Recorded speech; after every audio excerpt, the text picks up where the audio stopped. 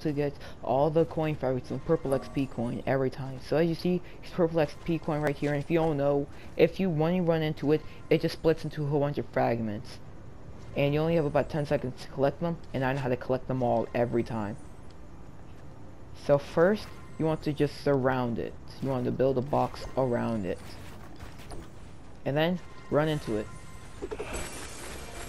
And then see, it can't get out of here. So then you can get all of them every time. Like that. Anyways, yeah guys, that's it for the short video. And yeah, see ya.